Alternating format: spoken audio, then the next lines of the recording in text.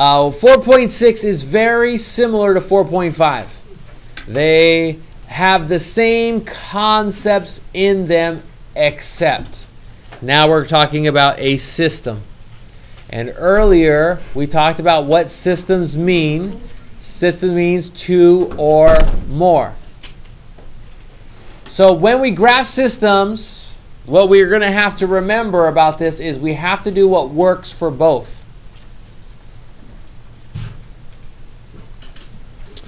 We have to shade what works for both inequalities. For systems, we have to shade what works for both inequalities. I'm going to give you an example without anything else other than a picture. Let's just look at a picture real quick. Bam, bam. And I'm going to draw two lines. Here's my first one.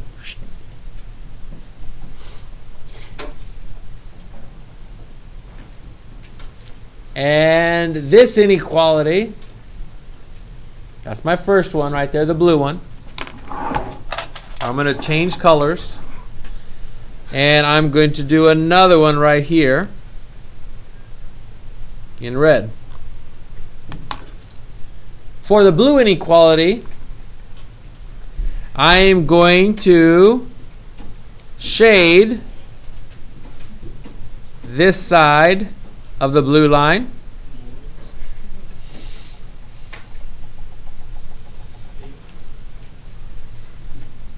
For the red one, what does it say after what? Shade what works for both inequalities. It looks like a grader Works. Shade what works for both inequalities.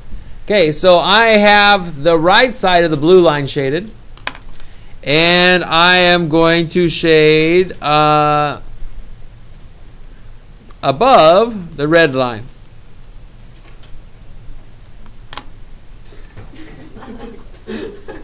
That looks like a 5. I'm not doing all that. Here's the deal. I'm going to write some numbers for you, okay? There is this section that's over here. That doesn't work for both. You have this section right here, which only works for the red line. You have this section here, which has the blue lines, arrows, and the red lines, arrows. You have this section, which only has the blue lines, arrows. For problems like this, what we have to do is shade the part that works for both.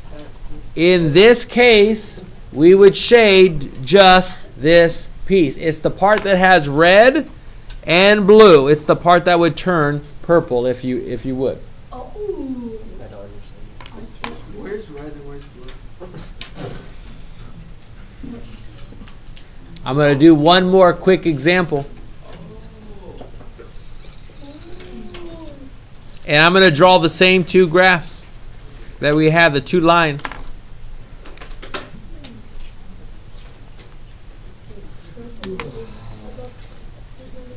Earlier, I shaded to the right of the blue line and above the red line. Now I'm going to shade below the red line. And I'm going to shade still to the right of the blue line. I'm only going to change one thing. Depending on which side of the lines you're shading, you have to do what works for both lines. Meaning, if I'm on the right side of the blue line and I'm below the red line, what works for both is where the red lines and the blue lines cross each other. It's not the top right anymore. It is now this part is what I would shade. This particular quadrant is what works for both. Does that make sense to you? Yes. Is there anybody who's confused by that? Okay, I'm going to give you one more shortcut. Okay? When y is on the left and x is on the right. When y is on the left and x is on the right.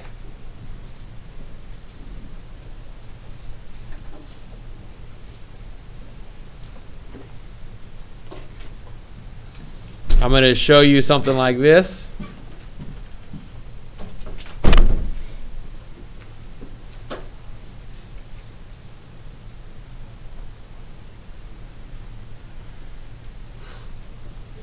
Shade above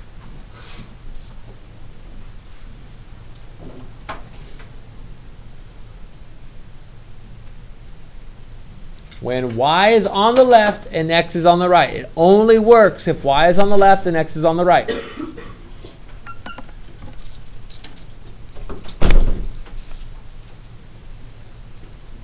Shade above. When y is on the left and x is on the right, if it's less than or equal to, we shade below.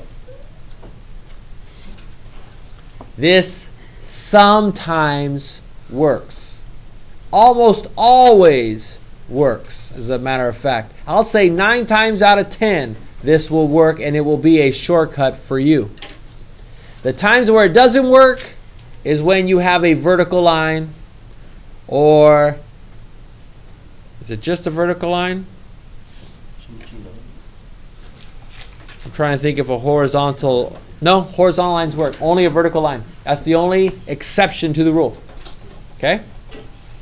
Here we go. So this is basically a shortcut, but you can still test a point. This is a shortcut, but you can still test. Can still test a point like 0, 0. You can still do it the 0, 0 way that you did in 4.5. But because now we're doing 2 lines, it might be easier if you use the shortcut. Let me give you an example like number 2. Number 2 on your next worksheet will look like this. Sometimes they have these little curly braces with them. 3x minus 2y is less than or equal to 4.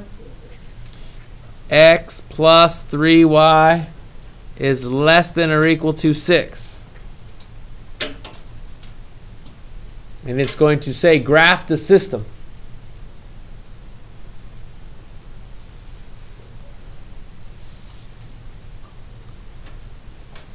Now the issue with this is just like you had before. 3x minus 2y is less than or equal to 4. X plus 3y is less than or equal to 6. Focus. You are still going to have to do what you did in 4.5, which is to put this into slope-intercept form. That means, like on this top equation, you're going to have to solve for y. So let me write that top equation down. 3x minus 2y is less than or equal to 4. I want to get the y by itself. I'm going to subtract 3x and subtract 3x to the other side. Reason why I'm subtracting 3x is to get the y by itself.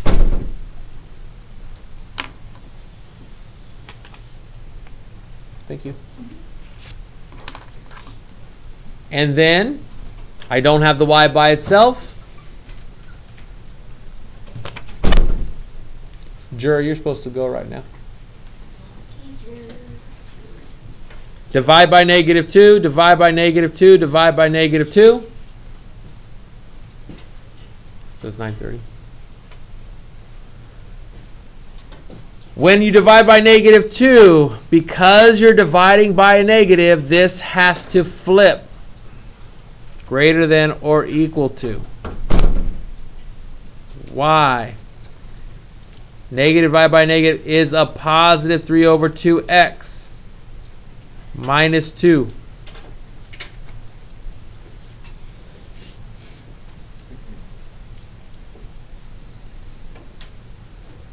Now that you have your top equation in the slope-intercept form, you can graph it. But I wouldn't stop there. I would go over to your second equation and get that into slope-intercept form too. Might as well. I would subtract x and subtract x. 3y is less than or equal to negative x plus 6. Is that an F? No, it's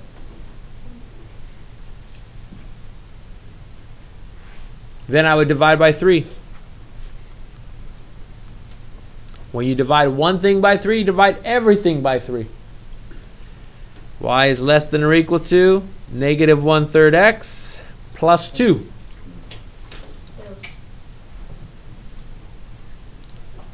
Once you get your two equations, now you can go to graph. I have my two equations. I can do exactly what I did before. I start with my b, put my first dot at -2. From there, I go to my slope, rise 3, run of 2, up 3, over 2, up 3, over 2.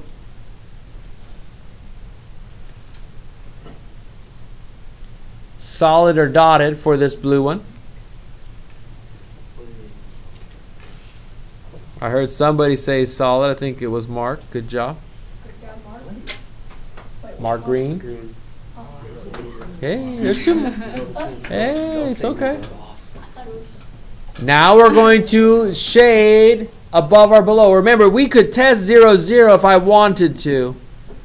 I can plug in 0, 0 and go as 0 greater than or equal to -2 and see if this side works or the other side. But I can also use a shortcut which says I shade above this line. Shade above. And I just draw arrows because I haven't shaded my final answer yet. I don't know what my other line is going to look like yet. But I know I need to be above this blue line. Then I go to my red lines graph. I know what my y-intercept is here. My y-intercept is up 2. I make a dot. From that y-intercept, I use the slope. Negative 1/3 means down 1 over 3. Down 1 over 3. Solid or dotted? Solid. Now, since the y is on the left and the x is on the right, above or below? Above. Oh, wait, no, below. So below the red line, below the red line, below the red line. And then you're going to have to make a decision about what you're going to shade. You can shade what works for both. Do you know which one works for both this time? Is it the top? Is it the bottom? Is it the right? Or is it the left? There's only one answer that works. Left. Left. If you said left, you are correct. This is what side we should be shading right here. That's our final answer. What does that mean? All the solutions are in that shaded part. The last thing that we're going to do is to talk about the one possible trick question. What if you had two graphs and you had one graph over here like this, and you were shading above it, and you had another graph over here like this, and you were shading below it. What works for both? There is a possible no solution with this stuff as well. If you're trying to solve a system and you're doing above one and below another and they do not intersect, they're going in opposite directions, you can also have a no solution with that as well. Okay, we'll end our notes right there.